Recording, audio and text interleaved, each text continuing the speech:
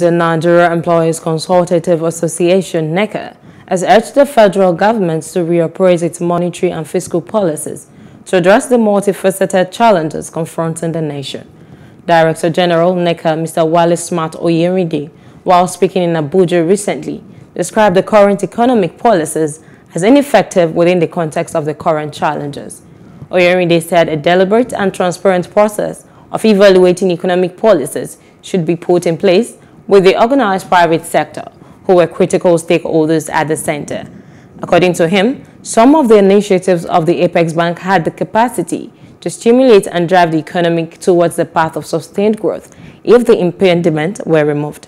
The NECA DG further stated that while the monetary policies aim to reflate the economy through various interventions, the fiscal policies tended to stifle the productive sector by frequently introducing new taxes and levies.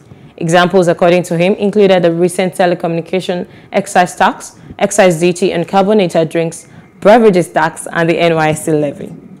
Hello, hope you enjoyed the news. Please do subscribe to our YouTube channel and don't forget to hit the notification button so you get notified about fresh news updates.